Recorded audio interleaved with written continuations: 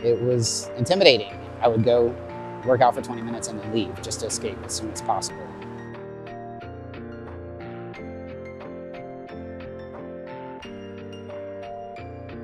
When I was at Planet Fitness, people didn't know. They didn't know who I was and what I was, and I think that can make people uncomfortable.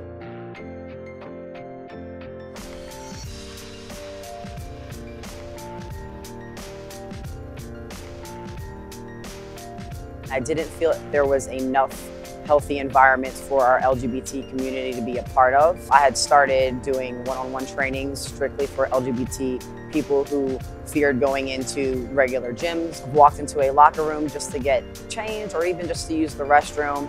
And as soon as you walk in, someone is redirecting you saying, you're in the wrong locker room, you're in the wrong restroom. You're not there to make anybody else uncomfortable. But obviously when they make those comments, it makes you realize, like, I am in fact making somebody uncomfortable just by being here.